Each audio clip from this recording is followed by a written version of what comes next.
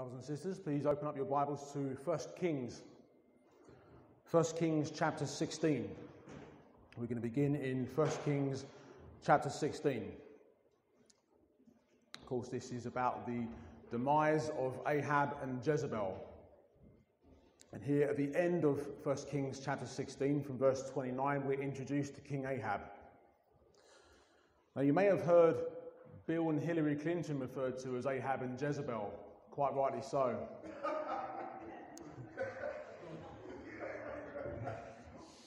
When you study the books of Kings and Chronicles, it's important to note that there is the northern kingdom of Israel and the southern kingdom of Judah. After the time of Solomon, the kingdoms split into the northern kingdom and southern kingdom.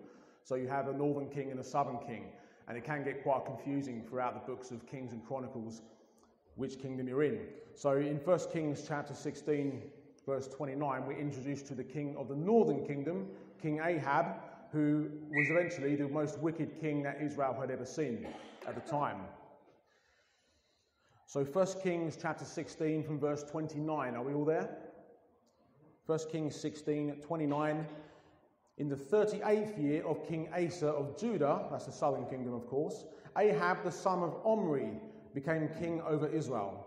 And Ahab the son of Omri reigned over Israel in Samaria 22 years. Samaria was the capital of the northern kingdom, and of course Jerusalem was the capital of the southern kingdom. Reigned over Samaria 22 years. Now Ahab the son of Omri did evil in the sight of the Lord more than all who were before him. And it came to pass, as though it had been a trivial thing for him to walk in the sins of Jeroboam, the son of Nebat, that he took as his wife Jezebel, the daughter of Ethbaal, king of the Sidonians. And he went and served Baal and worshipped him. Then he set up an altar for Baal in the temple of Baal, which he had built in Samaria. And Ahab made a wooden image. Ahab did more to provoke the Lord God of Israel to anger than all the kings of Israel who were before him. So what it's saying is that the sins that he walked in, according to Jeroboam, who was the first king of the northern kingdom, this was nothing in comparison to marrying this wicked woman Jezebel, Sidonian. So basically she was a Phoenician, which is now north of Israel, what we call Lebanon. She was from the kingdom of Phoenicia. And of course, the gods that they worship was Baal. Baal is a Canaanite god, and this is now the God that she has introduced into Israel. So they are now turning their backs on the one true God, and they're worshipping a false god, Baal. It was Jezebel who introduced idolatry into the kingdom of Israel. Now, in the book of Revelation, chapter 2, there's 7 letters in Revelation chapter 2 and 3, 7 letters to 7 churches, and soon we are going to be speaking about the church of Laodicea. So I'll be talking more about this then, but basically these 7 churches, they were 7 literal churches which existed in the first century. However, scholars are unanimous that these 7 churches represent 7 stages throughout church history. And one of the letters here to Thyatira kind of corresponds to the era of the Catholic Church, which of course was the church who introduced idolatry into the church. And of course, this is why Jesus refers to Jezebel here in Revelation chapter 2, verse 20. Nevertheless, I have a few things against you, because you tolerate that woman Jezebel, who calls herself a prophetess, to teach and seduce my servants to commit sexual immorality and eat things sacrificed to idols. Now, of course, we know that Jezebel is an idiom for false religion. No doubt there was a literal woman called Jezebel who existed in the first century in this church in Thyatira. However, we have to understand these things in a Hebrew mindset, in that Jezebel is an idiom for idolatry and false religion. So when he says, you tolerate that woman Jezebel, he's talking about tolerating idolatry and false religion. The Catholic Church introduced idolatry and worshipping idols into the church, and it was of course Jezebel who introduced idolatry into the kingdom of Israel by worshipping this false god Baal. Notice it says you tolerate that woman Jezebel. Now people say that we have to be tolerant. People say we have to be accepting. Well, Jesus here is saying no, you're not supposed to tolerate idolatry. You're not supposed to tolerate this woman Jezebel. When you see any wicked, immoral woman in the Bible, it's an idiom for false religion and idolatry and spiritual deception. I spoke about this Some time ago, when I did a commentary on Proverbs chapter 7, the wicked immoral woman represents idolatry and false religion. And of course, it all foreshadows the last one. It all foreshadows the final one, Babylon the great whore of Babylon in Revelation 18. This is what it all foreshadows. So moving on, in 1 Kings 17, we're introduced to Elijah, the prophet Elijah, who was the only prophet left at the time who was not going astray. And of course, because of the idolatry of the Israelites, Elijah pronounced that there be a drought. It will not rain now until my word. So because of the Israelites' idolatry, Elijah has pronounced a drought in Israel, no more rain. And now God tells Elijah to leave the land of Israel and to go the other side of the Jordan River. That's when God sent the ravens to feed him. He sent ravens to feed Elijah, and Elijah drank from the brook in Cherith. Now, of course, he's keeping Elijah out of Israel now. He's basically withdrawing grace from Israel. That's what he's going to do to us in the last days. He's going to withdraw the prophets. He's going to withdraw the evangelists and the preachers as a way of closing the ark door. So basically now Elijah has been kept out of Israel. The rest of chapter 17, Elijah is sent to Zarephath in Sidon, incidentally where Jezebel was from. A widow and her son. And this is, of course, where we see the miracle of the oil and the flour. Elijah is a major type of Christ in that his miracles foreshadow the miracles of Jesus. That miracle with the oil and the flour, he made the oil and the flour last, and also he raised the widow's son from the dead. These are all miracles which foreshadow the Messiah. Jesus refers to this story in Luke chapter 4, when Jesus was reading from the scroll of Isaiah in the synagogue in Nazareth. He makes reference here to this story of Elijah raising the widow's son from the dead. And then in chapter 18, Elijah is then sent back to Israel to confront Ahab about his idolatry and worshipping other gods. During which time, Jezebel had already executed all the prophets of the Lord. All the prophets of the Lord had been executed by Jezebel, except for those 100 prophets who Obadiah had hidden. His servant Obadiah had hidden 100 prophets. So if we go to 1 Kings 18, verse 17. 1 Kings 18, verse 17. Elijah has now returned and goes to confront Ahab. 1 Kings 18, verse 17. Then it happened when Ahab saw Elijah that Ahab said to him, "Is that you, O troubler of Israel?" Now, how many times do we get called troublemakers when we're out preaching the truth? Why is Elijah being called a troubler of Israel? Because he's the only one been preaching the truth for the last 3.5 years. That's exactly what we get. We go out and preach the truth, and we get called troublers, don't we? Well, you're in the character of Elijah. You're in good company if that's you. Troubler of Israel. And he answered, "I have not troubled Israel, but you and your father's house have, in that you have forsaken the commandments of the Lord and have followed the Baals. Now therefore, send and gather all Israel to me on Mount Carmel, the 450 prophets of Baal and the 400 prophets of Asherah, who eat at Jezebel's table." Now this expression, eating at Jezebel's table, of course, what it means is partaking in the same sins of Jezebel. We hear this term Jezebel thrown around quite a lot. Oh, she's got a spirit of Jezebel. That's not actually a biblical term. The meaning of Jezebel in the Bible is, of course, idolatry. That's what Jezebel means. So to eat at Jezebel's table is to partake in the same sins as her, idolatry. When people are worshipping idols and worshipping other gods, they are eating at Jezebel's table. Now, do you have to be bowing down to statues and praying to other gods to be committing idolatry? No, you don't. Anything in your life which you're prioritizing before God, anything in your life which you have more love for than God is an idol. Anything which you prioritize over the Lord is an idol. And that's why whenever you have anything which is prioritizing God in your life, whether it's sport, whether it's music, whether it's money, whether it's your family or children, you're eating at Jezebel's table. You're committing idolatry. So that's what it means to eat at Jezebel's table. You can't eat at Jezebel's table and eat at the table of the Lord at the same time. You can't drink from the cup of the Lord and drink from the cup of demons, 1 Corinthians 10. You can either eat at Jezebel's table or you can come to the Lord's table. You can't come to both. So in 1 Kings 18 here, Elijah has basically set a challenge at Mount Carmel. The 450 prophets of Baal and the 400 prophets of Asherah, another false god. And basically, they're going to make a sacrifice upon the altar You summon your God Baal, and if he appears in fire, then he's the one true Lord, and then I'll pray to my God, and if my God appears in fire, he's the one true God. It's basically a challenge.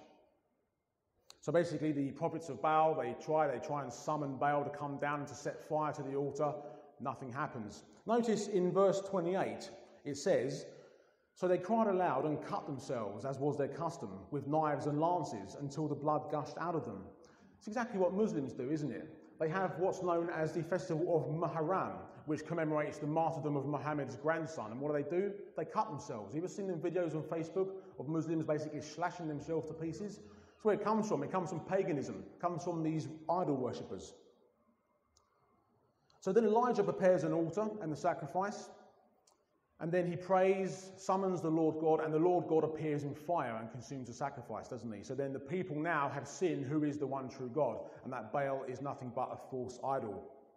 And this is when the Israelites once again begin worshipping the one true God. And in the meantime, Elijah has executed all these prophets of Baal. And of course, after that, the drought was over. It was then when the Lord sent rain once again, once the people had turned back to God. And of course, we see that time, according to James chapter 5, verse 17 and 18, and also according to Luke 4:25, the amount of time that drought lasted for was 3.5 years. 3.5 years should mean a lot to you. It basically is the time of the tribulation in the last days, isn't it? 3.5 years is always very significant. So for 3.5 years, there was no rain. What is water and rain a type of in the Bible? The Holy Spirit. For 3.5 years, there is going to be no Holy Spirit during the tribulation. The Holy Spirit is going to be withdrawn according to 2 Thessalonians chapter 2. The restrainer, the Holy Spirit, is going to get taken. Just like it came at Acts chapter 2, that's going to get reversed. The Holy Spirit is going to be taken. There'll be no more preaching of the gospel, and there'll be no more conviction of sin. That is God saying it's game over. So that is a foreshadowing there of what's going to happen in the last days. No rain for 3.5 years. And in chapter 19, this is when Ahab basically tells Jezebel what took place, that Elijah had executed the prophets of Baal, just as she executed the prophets of the Lord. And this is when Elijah flees to the cave in the wilderness, isn't it? God says to Elijah, what are you doing here? Verse 10, what are you doing here, Elijah? And he said, I have been very jealous for the Lord God of hosts. For the children of Israel have forsaken your covenant, tore down your altars, and killed your prophets with the sword. I alone am left, and they seek my life. So notice that Elijah was very jealous for the Lord. I explained last week at the book of Nahum what jealousy actually means biblically, and Elijah was jealous for the Lord. So because Elijah had a strong, healthy, intimate relationship with the Lord, whatever angers the Lord is going to anger Elijah. Just like Phineas, the one who's put that javelin through the two idolaters in the tent. It was because he was jealous for the Lord. And it was actually that stilled the plague, wasn't it? Back in the book of Numbers, chapter 25. So basically, if you have a strong, healthy relationship with the Lord, whatever angers the Lord is going to anger you. Righteous anger. I'm talking about righteous anger here. Just like Jesus, when he rode into the temple and drove out the money changers because he was enraged because of the idolatry that was going on. Whatever angers God is going to anger you. Whatever God loves, you're going to love. The world loves the things that God hates and hates the things that God loves. If it's the other way around, then you should examine yourself to see if you're in the faith. Verse 15, chapter 19, verse 15. Go, return on your way to the wilderness of Damascus, and when you arrive, anoint Hazael as king over Syria. Also you shall anoint Jehu, the son of Nimshi, as king over Israel. And Elijah, the son of Shaphat, of Abel-Mahalah, you shall anoint as prophet in your place. So here, this is God lining up what's going to be the next leaders. We're going to have a new king over Syria, a new king over the kingdom of Israel, who is this Jehu, who we're introduced to. And of course, Elisha, do not confuse Elijah and Elisha. Elisha will be Elijah's successor, but he's going to be his assistant in the meantime. And this is when God says to Elijah, I have reserved 7,000 in Israel who have not bowed the knee to Baal. Now, Paul quotes this in Romans chapter 11 to talk about the remnant of Israel, the faithful remnant of Israel who have not bowed the knee to Baal. And that is basically us, brothers and sisters. The church right now, they're bowing their knee to Baal, aren't they? They're bowing their knee to the system. They're bowing their knee to the beast. And we, brothers and sisters, are that faithful remnant who are not going to bow, as we said many weeks ago. We will not bow, Daniel chapter 3. 7,000 who have not bowed the knee to Baal. So the rest of chapter 19, this is now where we're introduced to this Elisha, who's basically going to be Elijah's servant and his eventual successor. In chapter 20, this is where the war goes against the Assyrians. Sorry, the Syrians, not the Assyrians. They are actually two different people. The Syrians, and the Israelites defeat the Syrians, but Ahab is condemned because he's made an ungodly treaty with Ben-Hadad, the king of Syria.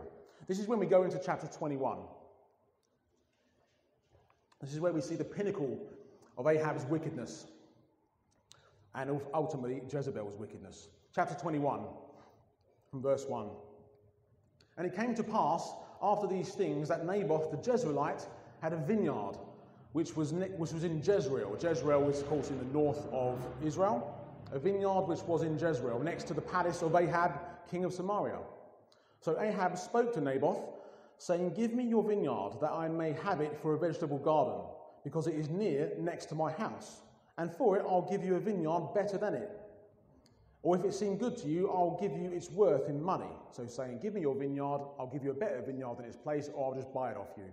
Now, we need to understand what the vineyard means in the Bible. Turn now to Isaiah chapter 5, but keep your thumb on 1 Kings 21. We'll be going back to that. Keep your thumb on 1 Kings 21 and go to Isaiah chapter 5. Again, we must understand the Hebrew typology in all of these stories. And we're going to see that the vineyard, biblically, represents Israel. When you see a vineyard in the Bible, it's talking about Israel, as we're going to see in Isaiah chapter 5 from verse 1. Is everyone there? Isaiah chapter 5, verse 1. Now let me sing to my well-beloved a song of my beloved regarding his vineyard. My well-beloved has a vineyard on a very fruitful hill. He dug it up and cleared out its stones and planted it with the choicest vine. He built a tower in its midst and also made a winepress in it. So he expected it to bring forth good grapes, but it brought forth wild grapes. And now, O inhabitants of Jerusalem and men of Judah, judge please between me and my vineyard. What more could have been done to my vineyard that I have not done in it? Why then, when I expected it to bring forth good grapes, did it bring forth wild grapes? And now, please let me tell you what I will do with my vineyard. I will take away its hedge. What does it say in Job, in the chapter 1? What is the hedge? It's the hedge of protection, isn't it? The hedge of protection that was around Job. I will take away its hedge, and it shall be burnt, and break down its wall, and it shall be trampled down. I will lay it waste, it shall not be pruned or dug, but there shall come up briars and thorns. What do thorns mean in the Bible? It's the curse of sin, isn't it? What happened when Adam sinned? Thorns will now grow.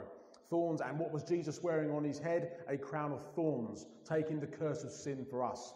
Thorns have to do with sin and curse in the Bible. Shall come up briars and thorns. I will also command the clouds that they rain no rain on it. For the vineyard of the Lord of hosts is the house of Israel. There we go. The vineyard of the Lord of hosts is the house of Israel. And the men of Judah are his pleasant plant.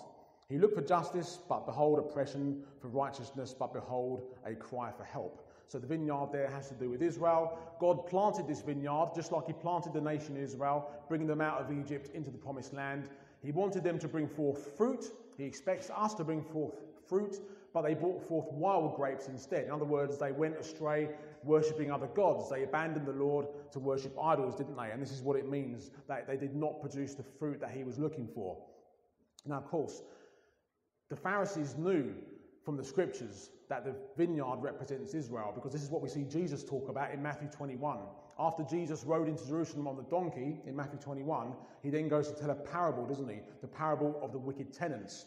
And of course, he was telling the parable against the Pharisees, and they knew that, and that's why they were very angry and went to stone him. Let's just, I'm going to read to you Matthew 21, verses 33 to 46 very quickly. Here, another parable. There was a certain landowner who planted a vineyard and set a hedge around it. There's that hedge again, a hedge of protection that the Lord had over Israel. Set a hedge around it, dug a winepress and built a tower, and he leased it to the vine dressers. He's pretty much quoting Isaiah 5 there, word for word, isn't he, Jesus? And then he leased it to vine dressers and went into a far country. Now when vintage time drew near, in other words, the time to start making wine, he sent his servants to the vine dressers. The servants there represent the prophets. He sent his prophets. He sent his servants that they might receive its fruit. And the vine dressers took his servants, beat one and killed one and stoned another. They used to kill the prophets, didn't they? Isaiah was sawn in half. The prophets were murdered, weren't they?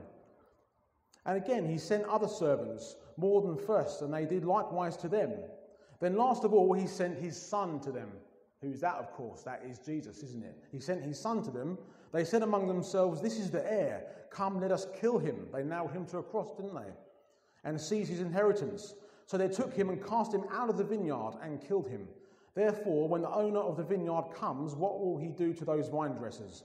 They said to him, "He will destroy those wicked men miserably and lease his vineyard to other vine dressers who will render him the fruits in their season." In other words, the gospel is going to go to the Gentiles who will produce the fruit that God was looking for. Jesus said to them, "Have you never read in the scriptures, the stone that the builders rejected has become the chief cornerstone?" Quoting Psalm 118 there. "This was the Lord's doing and is marvellous in our eyes. Therefore I say to you, the kingdom of God will be taken from you and given to a nation bearing its fruit." In other words, again, the gospel going to the Gentiles, taken away from Israel. "And whoever falls on this stone will be broken, but on whoever it falls, it will grind him to powder." Now when the chief priests and Pharisees heard this parable, they perceived that he was speaking of them. But when they sought to lay hands on him, they feared the multitudes because they took him for a prophet. So in other words, the Pharisees knew, based on Isaiah chapter 5, that Jesus was telling this parable against them and saying, "You are the wicked vine dressers who have killed the prophets, and now you're going to kill God's only son." That's what he's basically saying here. So we've established very clearly that the vineyard in the Bible represents Israel. Whenever you see that, again, it's called expositional consistency. It always represents the same thing throughout Scripture. Let's go back to 1 Kings 21, verse 3 we left off from. So the king is coveting Naboth's vineyard. Naboth has said, "No, I'm not going to," he's going to say now, I'm not going to let my vineyard go. Verse 3, "But Naboth said to Ahab, 'The Lord forbid that I should give the inheritance of my fathers to you.' So Ahab went into his house sullen and displeased because of the word which Naboth the Jezreelite had spoken to him. For he said, 'I will not give you the inheritance of my fathers.' And he lay down on his bed and turned away his face, and would eat no food. But Jezebel, his wife, came to him and said to him, 'Why is your spirit so sullen that you eat no food?' He said to her, 'Because I spoke to Naboth the Jezreelite and said to him, Give me your vineyard for money, or else, if it please you, I will give you another vineyard for it.' And he answered, 'I will not give you my vineyard.'" Now this is where Jezebel is now going to begin to stir up Ahab and egg him on to commit this abominable act. Verse 7. "Then Jezebel his wife said to him, 'You now exercise authority over Israel. Arise, eat food, and let your heart be cheerful. I will give you the vineyard of Naboth the Jezreelite.'" In other words, she's saying, "Are you the king of Israel or not?" That's what she's saying. "And she wrote letters in Ahab's name, sealed them with his seal, and sent the letters to the elders of the nobles who were dwelling in the city with Naboth. She wrote in the letters, saying, 'Proclaim a fast and seat Naboth with high honour among the people, and seat 2 men, scoundrels, before him to bear witness against him, saying, You have blasphemed God and the king.'" What she's saying there is they're going to set up Naboth with some lies. They're going to get some slander now going against Naboth, saying that he's blasphemed God and the king. "Then take him out and stone him, that he may die." So the men of his city, the elders and nobles, who were inhabitants of his city, did as Jezebel had said to them. And it was written in the letters which she had sent to them. They proclaimed a fast and seated Naboth with high honour among the people. And 2 men, scoundrels, came in and sat before him, and the scoundrels witnessed against him, saying, "Naboth," in the presence of the people, saying, "Naboth has blasphemed God and the king." Then they took him outside the city and stoned him with stones so that he died. Then they sent to Jezebel, saying, "Naboth has been stoned and is dead." And it came to pass, when Jezebel heard that Naboth had been stoned and was dead, that Jezebel said to Ahab, "Arise, take possession of the vineyard of Naboth the Jezreelite, which he refused to give you for money, for Naboth is not alive but dead." So basically they've had Naboth killed, murdered for lies, and she's now saying, "Now go and take possession of his vineyard." What a wicked act. So it was, verse 16, so it was when Ahab heard that Naboth was dead, that Ahab got up and went down to take possession of the vineyard of Naboth the Jezreelite. Then the word of the Lord came to Elijah the Tishbite, saying, Arise, go down to meet Ahab, king of Israel, who lives in Samaria. There he is in the vineyard of Naboth, where he has gone down to take possession of it. So it's a bit like when David committed adultery with Bathsheba and then had her husband murdered on the front line. Same sort of thing, wicked, heinous act. And now the Lord is saying to one of the prophets, now go and speak to this man about his sin. Verse 19, you shall speak to him, saying, Thus says the Lord, have you murdered and also taken possession? Exactly what David did. He murdered and took possession of his wife, Uriah's wife, didn't he? And you shall speak to him, saying, Thus says the Lord, in the place where dogs licked the blood of Naboth, dogs shall lick your blood, even yours. What you did is going to happen to you. So Ahab said to Elijah, Have you found me, my enemy? And he answered, I have found you, because you have sold yourself to do evil in the sight of the Lord. Behold, I will bring calamity on you. I will take away your posterity, and will cut off from Ahab every male in Israel, bond and free. I will make your house like the house of Jeroboam the son of Nebat, and like the house of Baasha the son of Ahijah, because of the provocation with which you have provoked me to anger and made Israel sin. So in other words, he's going to cut off the Ahab dynasty completely. He's going to completely cut off and execute the house of Ahab altogether. Not just him, but the whole family. And verse 23, and concerning Jezebel, the Lord also spoke, saying, The dogs shall eat Jezebel by the wall of Jezreel. The dogs shall eat whoever belongs to Ahab and dies in the city, and the birds of the air shall eat whoever dies in the field. But there was no one like Ahab who sold himself to do wickedness in the sight of the Lord, because Jezebel his wife stirred him up, and he behaved very abominably in following idols, according to all that the Amorites had done, a pagan nation, Amorites, whom the Lord had cast out before the children of Israel. So, what do we have here? We have a wicked king who's coveting the vineyard, Israel. The wicked king who's coveting the vineyard, and a wicked woman who has stirred up the king to go and take possession of the vineyard through lies and through murder. This is kind of replayed in the story of John the Baptist and Herodias. In Mark chapter 6, verse 14 to 29, what was John the Baptist doing? He was calling out Herod for his sin. Herod was married to his brother's wife. And John the Baptist used to call him out for his sin, didn't he? Just like Elijah was calling out Ahab for his sin. So then, on Herod's birthday, they say, what would you like? Sorry, to the daughter, what would you like? And she says, I want the head of John the Baptist on a platter. So then Herod didn't actually want to go ahead with this. Herod didn't actually want to execute John the Baptist, but it was the wicked woman, Herodias, who stirred him up. It was the wicked woman who persecuted the man of God. Just like Jezebel persecuted Elijah, just like Jezebel stirred up Ahab to go and murder Naboth, it was Herodias who stirred up the king and offered John the Baptist's head on a platter. So it's kind of replayed in that story. You have a wicked king and a wicked woman working in collaboration with each other. Now that's exactly what's going to happen in the last days. Remember, the wicked woman represents the false religious establishment. And of course the king represents the political establishment. So what's going to happen according to Revelation? The false prophet, the religious figure, is going to turn the political establishment against the people of God, just like we saw here foreshadowed in 1 Kings 21. The wicked woman, the religious system, is going to turn the wicked king, the political system, against the people of God. That's what's going to happen in the last days. And we see that in Revelation chapter 13, where the false prophet orders the whole world to worship the beast and bow down and to receive the mark. We're seeing foreshadowings and precursors to this already, aren't we? Remember in Revelation 13, there are two beasts, one out of the earth and one out of the sea, one religious, one political. Now in verse 27, this is where we're going to see some repentance. Again, these sermons that we're doing in the last couple of weeks, they're repentance themed. We're going to see now Ahab does actually repent from verse 27.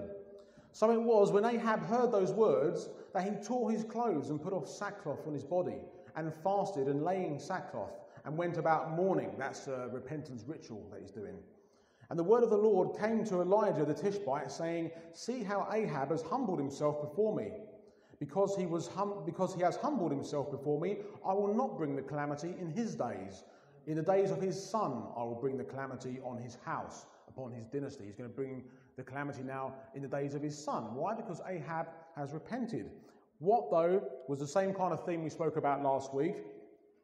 God has not removed the disaster, has he? The disaster and the cutting off of the dynasty is still coming, but Ahab's repentance has delayed it.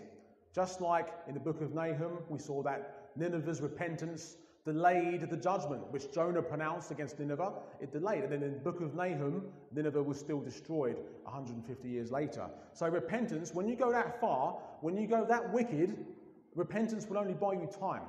It will not buy you a way out. It will only buy time. When Israel went into idolatry and false gods, sacrificing their children to idols, God has said, you have now gone too far, the disaster will come. But because of Josiah's repentance, because of the repentance which took place under Josiah, the judgment was delayed. It wasn't stopped, it was delayed. And we see God working this way all the time in the Bible. So Ahab's repentance delayed the disaster that was coming. Why? Because he went too far. He had gone beyond the point of no return. Verse 19, so we see one prophecy of the destruction of Ahab, the political figure. Thus says the Lord, in the place where dogs lick the blood of Naboth, dogs shall lick your blood, even yours. And then in verse 23, we see the prophecy of the destruction of Jezebel, the religious system, the false religious system. Verse 23, and concerning Jezebel, the Lord also spoke, saying, the dogs shall eat Jezebel by the wall of Jezreel. Now this is when we go into chapter 22, and we're going to see how Ahab falls. What is the demise of Ahab now? Remember, he has repented, but he is still destined now for destruction. And we're going to see how the Lord does it. He does it in a very, let's say, unique way, which you won't see too many times in the Bible. Chapter 22, verse 1. Now 3 years passed without war between Syria and Israel. Then it came to pass in the 3rd year that Jehoshaphat, the king of Judah, went down to visit the king of Israel. So now we have a different king now reigning in the south, Jehoshaphat. And there's actually now peace between Jehoshaphat and Ahab. You can see more about Jehoshaphat's reign in 2 Chronicles chapters 17 to 20. It's because the book of Chronicles focuses more on the southern kingdom, and the book of Kings focuses primarily on the northern kingdom, but you do see some crossovers sometimes, and that's what we're seeing right here. Verse 3, and the king of Israel said to his servants, do you know that Ramoth in Gilead is ours? But we hesitate to take it out of the hand of the king of Syria. So he said to Jehoshaphat, will you go with me and fight at Ramoth Gilead? Jehoshaphat said to the king of Israel, I am as you are, my people as your people, my horses as your horses. Also Jehoshaphat said to the king of Israel, please inquire for the word of the Lord today. Then the king of Israel gathered the prophets together, about 400 men, and said to them, shall I go against Ramoth Gilead to fight, or shall I refrain? So they said, go up, for the Lord will deliver it into the hand of the king.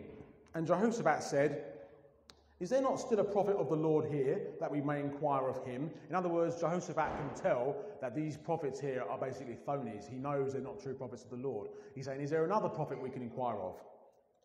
Verse 7. Beg your pardon, verse 8. So the king of Israel said to Jehoshaphat, there is still one man, Micaiah, the son of Imlah, by whom we may inquire of the Lord, but I hate him, because he does not prophesy good concerning me, but evil. So basically, because Micaiah is always telling the truth, Ahab hates him. And Jehoshaphat said, let not the king say such things. Then the king of Israel called an officer and said, bring Micaiah, the son of Imlah, quickly. The king of Israel and Jehoshaphat, the king of Judah, having put on their robes, sat each on his throne at the threshing floor at the entrance of the gate of Samaria. And all the prophets prophesied before them. Now Zedekiah, the son of Chenaanah, had made horns of iron for himself, and he said, thus says the Lord, with these you shall gore the Syrians until they are destroyed. He's not prophesying by the Lord here, he's prophesying by his own imagination. Verse 12, and all the prophets prophesied, saying, go up to Ramoth Gilead and prosper, for the Lord will deliver it into the king's hand. Then the messenger had gone to call Micaiah, spoke to him, saying, now listen the words of the prophets with one accord. Encourage the king. So they're basically telling Micaiah what to say. When you give this word of prophecy, they're telling him what to say. May it be a word of encouragement. Please let your word be like the word of one of them, and speak encouragement. And Micaiah said, as the Lord lives, whatever the Lord says to me, that I will speak. So when people tell us what to say, we got told what to say a few weeks ago in town, didn't we? We said, no, we must say what the Lord has told us to say, not what you want to hear. Then he came to the king and the king said to him, Micaiah, shall we go to war against Ramoth Gilead, or shall we refrain? And he answered him, go and prosper, for the Lord will deliver it into the hand of the king. Now, there's going to be a tone of sarcasm there in that statement. He's speaking sarcastically there. Go and prosper, and he'll deliver it into your hand. Verse 16. So the king said to him, how many times shall I make you swear that you tell me nothing but the truth in the name of the Lord? He knows he's being sarcastic about it. Then he said, I saw all Israel scattered. He's going to speak the truth now. I saw Israel scattered on the mountains as sheep that have no shepherd. And the Lord said, these have no master. Let each return to his house in peace. And the king of Israel said to Jehoshaphat, did I not tell you that he would not prophesy good concerning me, but evil? He's saying, yeah, I told you this guy hates me. He's only going to prophesy evil concerning me. Then Micaiah said, therefore, hear the word of the Lord. When you hear a prophet say that, that means he's speaking from the Lord. Hear the word of the Lord. I saw the Lord sitting on his throne, and all the host of heaven standing by on his right hand and on his left. And the Lord said, who will persuade Ahab to go up, that he may fall at Ramoth Gilead? So you've got spirits here before the throne of God, and he's saying, who wants to go up and entice Ahab into a battle he's going to die in? Very, very, people have a problem with this idea of God destroying people in this way. So one spoke in this manner, and another spoke in this manner. Then a spirit came forward and stood before the Lord and said, I will persuade him. The Lord said to him, in what way? So he said, I will go out and be a lying spirit in the mouth of all his prophets. And the Lord said, you shall persuade him, also prevail, go out and do so. So there's a spirit here. It's a bit like in the book of Job, where the spirits present themselves before God. There's a lying spirit here who said, I'll go out and be a lying spirit in the mouth of those prophets. Micaiah here is recounting what he saw. So what he's saying is that those prophets are being influenced by a lying spirit. Now these terms, spirit of Jezebel, etc., they get thrown around a lot. However, a lying spirit is a biblical term. When someone's a compulsive liar, that's what we'd call it now, they have a lying spirit. That's the biblical term, a lying spirit. Verse 23, therefore look, the Lord has put a lying spirit in the mouth of all these prophets of yours, and the Lord has declared disaster against you. So he's saying the Lord is preparing disaster for you, and he's allowed a lying spirit into the mouths of the prophets to set you up so that you'll fall. Now Zedekiah, the son of Chenaanah, went near and struck Micaiah on the cheek, because he didn't tell him what he wanted to hear, and said, which way did the spirit from the Lord go from me to speak to you? And Micaiah said, indeed, you shall see on that day when you go into the inner chamber to hide. In other words, he's saying, you'll see, because I prophesied in the name of the Lord, you'll see what's going to happen. So the king of Israel said, take Micaiah and return him to Amon, the governor of the city, and to Joash, the king's son, and say, thus says the king, put this fellow in prison and feed him with bread of affliction and water of affliction until I come in peace. In other words, because he's told the truth, he's now being locked up in prison. How many preachers of God are going to get locked up in prison for simply proclaiming the word of God? It's coming, brothers and sisters. Get ready for it. Until I come in peace. In other words, until I return from this war, Micaiah said, if you ever return in peace, the Lord has not spoken by me. In other words, I know that you're going to get destroyed in this war. And if you return, it means the Lord hasn't spoken to me. And he said, take heed, all your people. So after this, Ahab then disguises himself. Very foolish idea. He disguises himself. Jehoshaphat goes into battle with him. And long story short, Ahab is killed in the battle with a bow and arrow. Verses 37 to 38, let's go to. Verses 37 to 38. So the king died and was brought to Samaria. They buried the king in Samaria.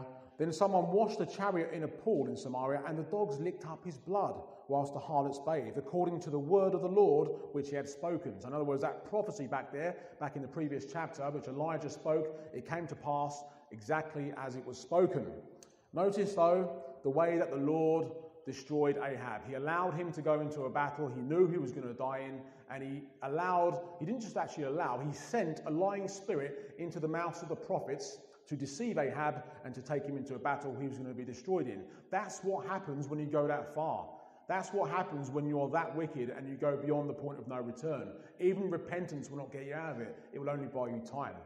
However, the disaster here that God is talking about is not just the death of Ahab, but it's the cutting off of the entire Ahab dynasty, the entire house of Ahab.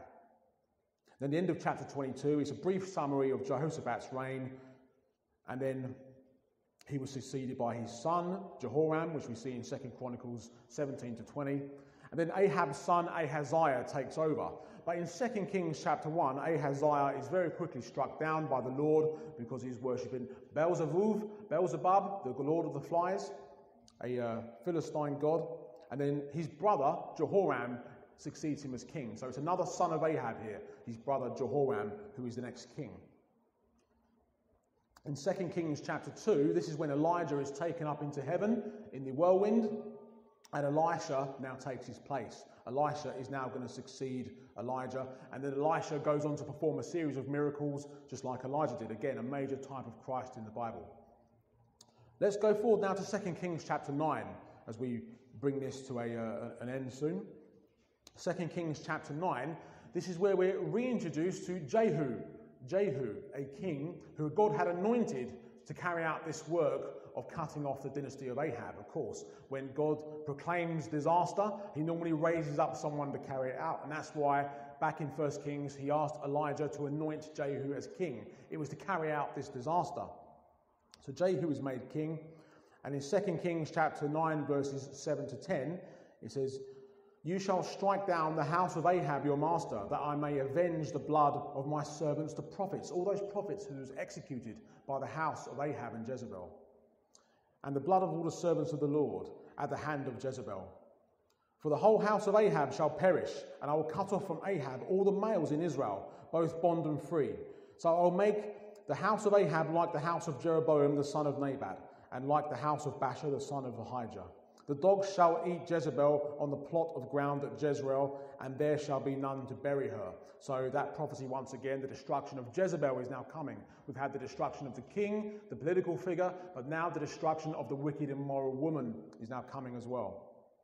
So Jehu carries out this execution of Jehoram, bow and arrow once again, straight through, and then Jehoram is thrown where? Into the vineyard of Naboth, of all places. This is where the body of Jehoram was thrown to, the vineyard of Naboth.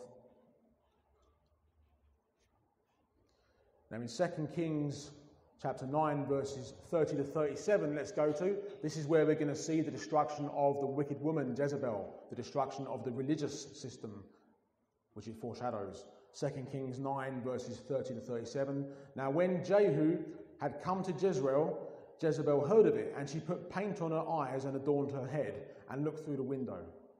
Then as Jehu entered at the gate, she said, 'Is it peace, Zimri, you murderer of your master?' And he looked up at the window and said, 'Who is on my side? Who?' So 2 or 3 eunuchs looked out at him and said, 'Throw her down.' So basically Jehu was at the bottom there at the entrance, Jezebel's at the window, and he's calling out to 2 eunuchs who are inside the room of Jezebel. 'Throw her down.' So they threw her down, and some of her blood splattered on the wall and on the horses and trampled her underfoot. And when he had gone in, he ate and drank, and he said, 'Go now, see this accursed woman, and bury her, for she was a king's daughter.'" But it did say in the prophecy that there'd be no one to bury her, didn't it? Verse 35. "So they went to bury her, but they found no more of her than the skull and the feet on the palms of her hand. Therefore they came back and told him, and he said, 'This is the word of the Lord, which he spoke by his servant Elijah the Tishbite, saying, On the plot of ground at Jezreel, dogs shall eat the flesh of Jezebel, and the corpse of Jezebel shall be as refuge on the surface of the field in the plot at Jezreel, so that they shall not say, Here lies Jezebel.'" Aren't there some lovely, uplifting stories in the Bible, eh? So in other words, that prophecy that Jezebel will be destroyed and there'll be nothing to bury came to pass exactly as Elijah had spoken. So we've had Ahab destroyed, Jezebel destroyed. It's a picture of Babylon the Great, isn't it? It's a picture of the final Babylon, the final world's religious system which is coming and which is already in the pipeline, I believe. So you have political Babylon destroyed, religious Babylon destroyed. And this is all fulfilled in the book of Revelation, isn't it? It's fulfilled in Revelation chapter 18, the great whore of Babylon. Remember all those wicked women in the Bible, Delilah, Jezebel, Herodias, Queen Athaliah, all those wicked women in the Bible all foreshadow this last one, who is the great whore of Babylon. Revelation 18, verses 1 to 8. After this, I saw another angel coming down from heaven, having great authority, and the earth was made bright with his glory. And he called out with a mighty voice, Fallen, fallen is Babylon the Great.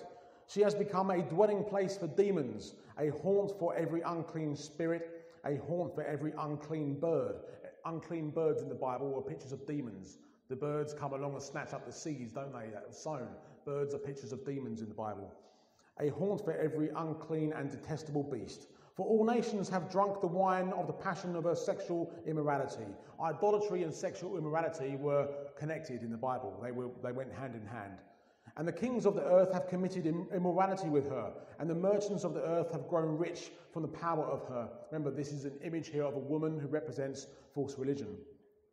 Then I heard another voice from heaven saying, Come out of her, my people. How many times have we heard that? If you're in an idolatrous, backslidden church, come out of her, my people. Do not remain in these churches who pray to the dead, who marry homosexuals, who ordain transvestites as priests. Come out of these churches, God is saying, not because he wants them to be his people, but because they are his people. There are good, faithful people in these backslidden churches. And God is saying, come out of her, my people, lest you take part in her sins, lest you share in her plagues.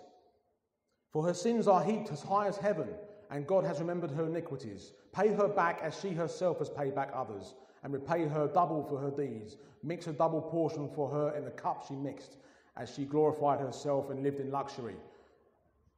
So give her a like measure of torment and mourning, since in her heart she says, I sit as queen, I am no widow, and mourning I shall never see. So in other words, just like Jezebel was destroyed according to exactly how she had done, it's exactly the same here in Revelation 18. For this reason her plagues will come in a single day, death and mourning and famine, and she will be burnt up with fire, for mighty is the Lord God who has judged her. So there we have the beast and the false prophet who will be destroyed in Revelation 19. The beast and the false prophet, the political system and the religious system, they're all going to be destroyed in the lake of fire. Remember, what did Jesus say? The lake of fire prepared for the devil and his angels. Not prepared for people, prepared for the devil and his angels. So now in 2 Kings chapter 10, this is when we're going to see all of Ahab's sons destroyed, the prophets and worshippers of Baal all killed. Anyone who was associated with the Ahab family, anyone who was associated was cut off. This is how much the Lord was cutting off this wicked family. Anyone associated. When you go too far, repentance will only buy you time. It will not buy you out. And it's the same today. This nation has gone too far. This nation now, when we began murdering babies in their mother's wombs, when we began marrying sodomites, this is when this nation went too far. God should have wiped us out a long time ago. Why is he delaying? Because of the faithful remnant and because he's giving people a chance to be saved. It says this in 2 Peter chapter 3 verse 10. The Lord is not slow to fulfill his promise, as some count slowness, but is patient towards you, not willing that anyone should perish, but that all should reach repentance. God is not willing that anyone should perish. He does not want to destroy anyone, but because of their wickedness, he's going to destroy the wicked, and their repentance is only going to buy them time, because they have gone past the point of no return. In John chapter 12, they went from they would not believe to they could not believe. They could not believe. Not that they would not believe, but they could not believe. 2 Peter chapter 2 verse 20 to 21 says it would have been better to have never known the truth in the first place than to have known the truth and then rejected it. If you know the truth and willingly reject the truth, boy, you're in trouble. That's what Peter's saying right there. So it wasn't just the Ahab dynasty that was destroyed, it was anyone associated with it. It was anyone who was connected to the house of Ahab. What's it going to be like in the last days? It's not just the political establishment that's going to be destroyed. It's not just the religious establishment that's going to be destroyed. It's anyone associated with it. It's anyone connected to the world's final system. The wrath of God is going to come against an evil, unrepentant world. But the Bible says that you and I are not appointed to God's wrath. 3 times we see that. You and I are not appointed to God's wrath. So therefore, when God does pour out his wrath upon an evil, unrepentant world, you and I are going to be spared. Not because we deserve to be, but because Jesus has saved us from a horrible, horrible destruction, just like the destruction of Ahab. He has saved us from that. We deserve it too, but because of his shed blood, because of his atonement and his forgiveness, we are now going to be spared from the wrath of God and transferred out of the kingdom of darkness into the kingdom of light. Hallelujah. Praise the Lord. Let us end in prayer. Heavenly Father, we do thank you, Lord, for the eternal truth of your word. We thank you, Lord, that there is no error in your word. And we thank you, Lord, that you have given us your Holy Spirit to lead us into all truth. Lord, we just praise you and thank you that you have given us this word to reveal who you really are. And Lord, we just take the good with the bad. We know, Heavenly Father, that this word is not acceptable to the world. But Lord, we just embrace every word that you have revealed to us, because your word became flesh and dwelt among us. We thank you, Heavenly Father, for him himself, who is the word, who gave himself for us on the cross and sacrificed his life to save us from that horrible disaster which is coming. Lord, we give you thanks and praise for Yeshua, Jesus Christ, our Lord and Saviour. Amen. Praise the Lord. Let us have another time of worship. Hallelujah. Praise Jesus.